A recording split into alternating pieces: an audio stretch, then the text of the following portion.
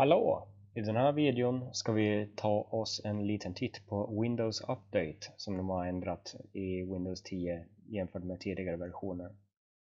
Så då går vi helt enkelt in på startmenyn, inställningar, uppdatering och säkerhet. Då kommer vi automatiskt in på Windows Update. Inte så himla mycket intressant här, men när vi går in på avancerade alternativ så hittar vi välj hur uppdateringar installeras automatiskt, och det är ikryssat som rekommenderas.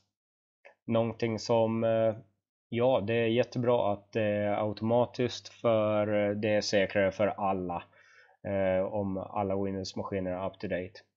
Men det kan innebära att maskinen startar om automatiskt, och det vill vi kanske inte. Så då är det bättre att vi ändrar till meddela om schemalagd omstart krävs. Sen en annan sak som de har gjort här är att datorn kan fungera som lite av en torrent-klient. Och det är här under välj hur uppdateringar levereras. Här ser vi, när detta är aktiverat kan din dator även skicka delar av tidigare nedladdade uppdateringar och appar för Windows till datorer i det lokala nätverket eller till datorer på internet beroende på vad som väljs nedan. Jag har valt att lämna det här på.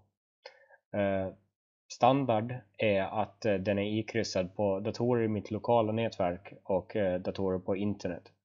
Det är jag inte speciellt intresserad av i och med att jag har en långsam internetanslutning, så den skulle antagligen sänka min anslutning om jag hade den ikryssad och den började dela ut uppdateringar till alla på internet. Därför har jag valt att ha datorer i mitt lokala nätverk ikryssat istället, vilket i sin tur tillåter att den delar ut till andra datorer som är inom samma nätverk. Till exempel om man har flera laptopar i huset och alla har uppdaterat till Windows 10. Då är det bara en dator som behöver ladda ner, och sen delas filerna ut lokalt inom nätverket. Vilket är jättebra.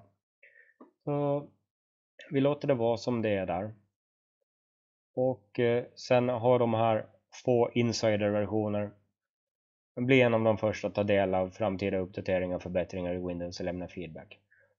Det är inte någonting som jag rekommenderar för vanliga användare. Om någonting går fel så kan det bli lite tokigt, och om man inte klarar av att reda upp det själv så är det inte alltid så himla skoj. Vi kan också ta en titt på sekretessinställningarna.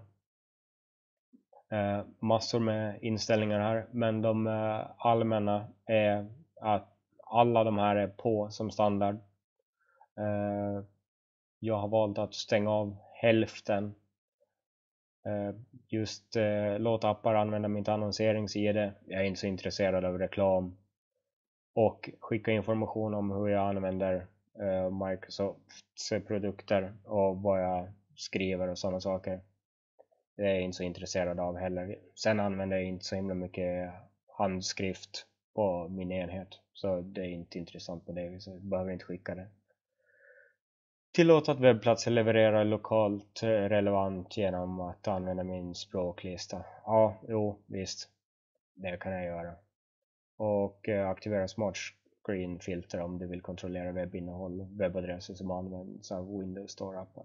Det är också bra. Det ökar säkerheten lite. Så vi lämnar dem igång. Det var allt för den här videon. Ja, vi ses i nästa.